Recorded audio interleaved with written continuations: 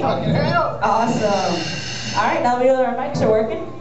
So, want to tell us what you do here at Adventure Aquarium? My work here, is that what you asked?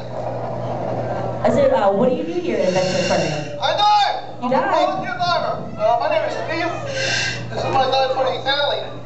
We're volunteers. We have regular day jobs elsewhere. But twice a month we come out to the aquarium. We do these shows. We do exhibit maintenance. And we help out around the place. Wow, that's pretty cool. So volunteer, that means you don't get paid. Did you know you weren't getting paid for this?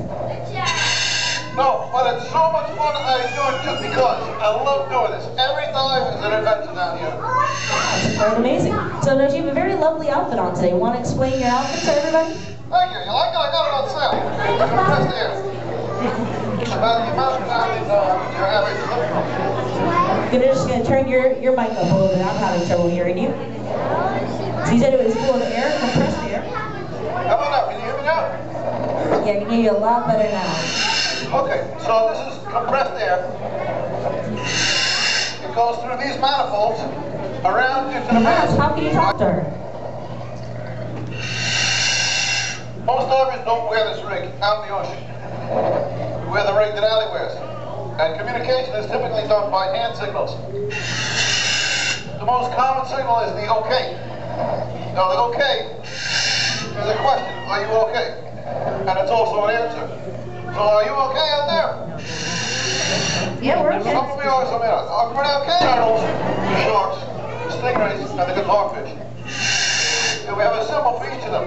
You want to go through the whole library? Yeah, let's go through the symbols, and then afterwards I'll tell you a little bit about each animal. So this we just saw a rough-tailed stingray go by. Oh, here's another one. Why don't we go over stingray? To say stingray, underwater. Yep. Everybody put out your hand like that. Put out your other hand the same way. Flap your thumbs and flap your wings. This is how you say stingray underwater. So, speaking of hammerhead, this is Beaker. He is our larger of the two hammerheads. And we are very fortunate to have them both because we are the only aquarium in the United States that has great hammerheads on display. Now, Beaker, he's right now only a couple of years old, about 6 years old. When he is full grown, he'll get to be about 10 to 20 feet long. And he can get help. He's put in buckets, and the buckets are floating into the ocean. Into this tank. He's sink quickly to the fish that live on the bottom of the boat. Why don't they attack me? Because they're all afraid of me, that's why. No, they don't attack me for any of the divers for several very important reasons. One, people don't look like anything that's available to the western.